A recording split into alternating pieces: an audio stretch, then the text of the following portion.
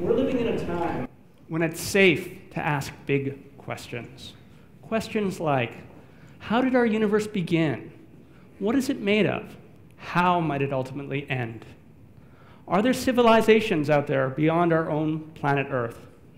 In today's society, we have the resources, the technology, and the freedom for people, ordinary people like myself, to spend their careers and spend their lives pursuing answers to questions like these.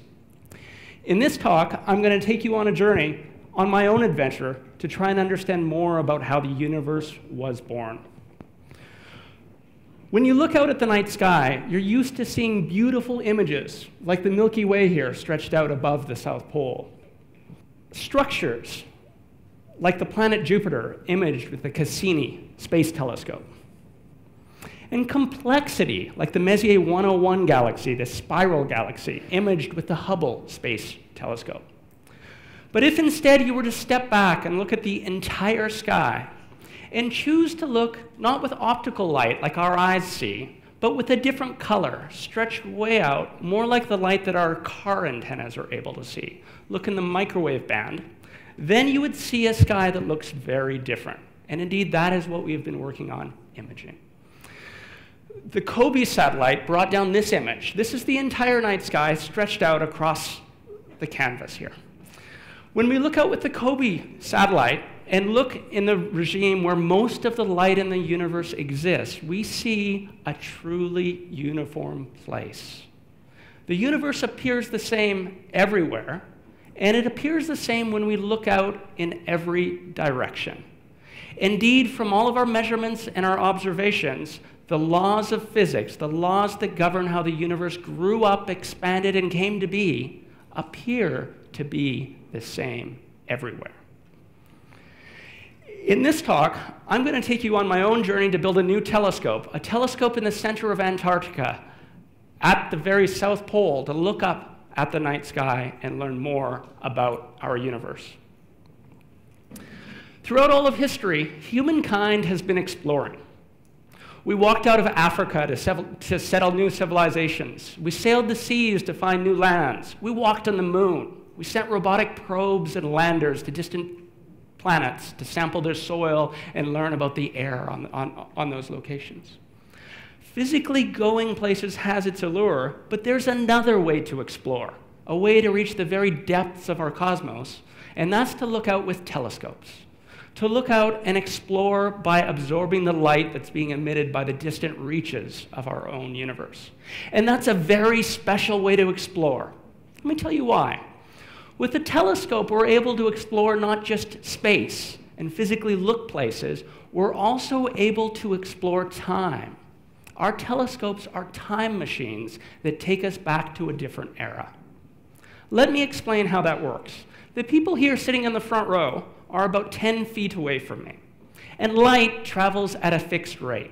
Light travels about 1 foot every billionth of a second. So in this snapshot, I see all these people now as they were about 10 billionths of a second ago. And when I look up to the very back row, maybe about 150 feet away, and I take a snapshot now, I see these people in the back row as they were about 150 billionths of a second ago, because that's how long it takes that light to reach me here at the front of the stage. Now, the star that is nearest to our own sun is about 4 light years away. It takes 4 years for that light to reach us. So if I were to take one of you and stick you on that star, and then take a snapshot, you're there right now, and take a snapshot of you right now, what I would see is the light that you emitted, the image of you 4 years ago. I would see you as a young child. And if there are young adults in the room, 19 years of age, if I take you to the next star, for which it takes about 19 years for that light to reach me, I would see that person now as they were as a baby.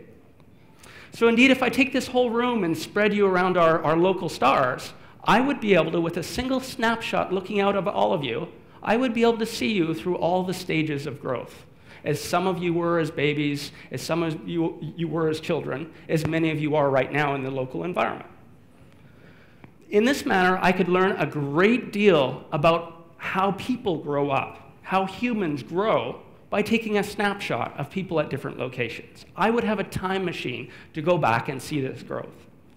so it is with astronomers that are looking out at stars and galaxies. When we look out and see galaxies that are millions or hundreds of millions or billions of light years away, we are seeing an earlier stage of evolution in our universe. Indeed, we can look at the universe as a whole, and by looking further and further and further away, that light took a long time to get to us, and we learn about the universe as it was as a youth, as a child, as a toddler, as a baby, and at its very conception.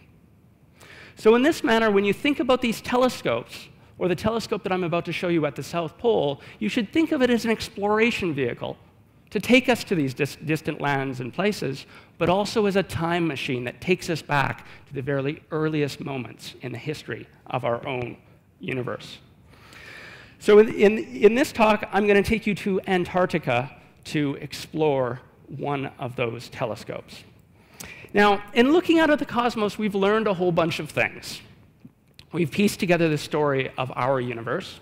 One of the things that we measured very early on is that when we look at galaxies, those galaxies that are close to us are moving away from us.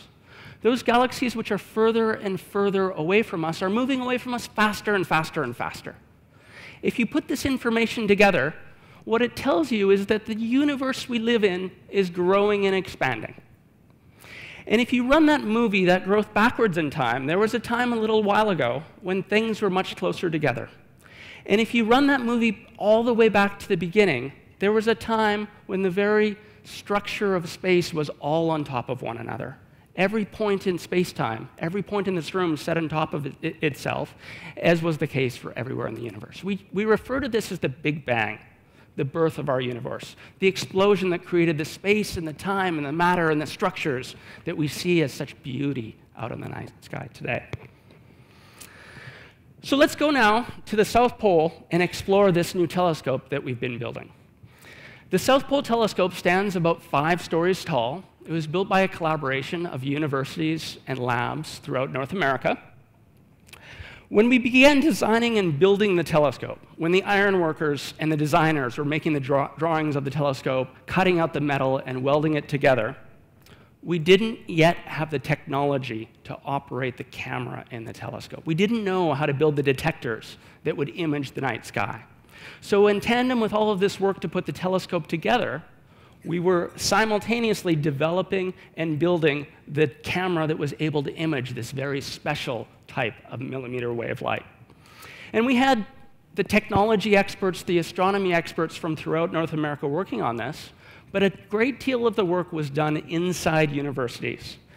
And so it was university students, people not much different from the people in this room, not much older than the people in this room, that bore the majority of the adventure to put this together, that tested the detectors, integrated them into a camera, cooled that camera, and made sure it could operate at the temperatures and the environment that it would ultimately work in.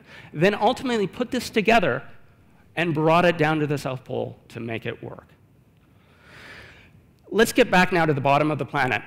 90 degrees latitude south, the geographic South Pole. This is the path we walk from the place, the station that we sleep in, out to the telescope. To get the telescope there, it had to be built such that it could be broken down into many small pieces. It was first shipped from North America to the coast of Antarctica, and then taken in small pieces aboard C-130 propeller planes like this one. It took 100 flights from the coast of Antarctica to the South Pole to deliver the telescope there. Why on earth would we want to do astronomy from the South Pole? It's cold. The food isn't anything like we saw in the last images. It's cold. That is fantastic, because water vapor freezes out and falls to the ground. There is almost no water vapor in the atmosphere above the South Pole, and that water vapor obscures the images of our telescope. Beyond that, the level of the ice is about 3 kilometers high. So the altitude of the South Pole is comparable to the height of the highest peaks in the Canadian Rocky Mountains. We're high up through the atmosphere, and that provides us with a fantastic view out at the cosmos. With this telescope, we're able to see out beyond the images that I showed you earlier, the planets and the stars and the galaxies, to a time in the universe before these things existed, before they had evolved yet. to look back towards the Big Bang itself.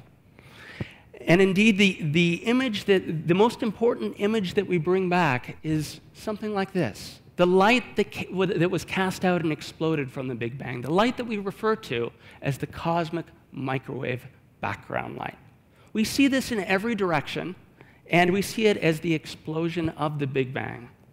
We model, study, and understand the fluctuations, the ripples, the extra intensity, the beauty of this light, and compare it to the physical theories and mathematical equations which are thought to explain how the universe evolves. We can also use this light, which illuminates everything in the universe, to highlight structures. Most astronomers, when they look out at galaxies or other things, they're looking at the light that is shining in the stars. And that light gets harder and harder to see when stars or galaxies are further away from us.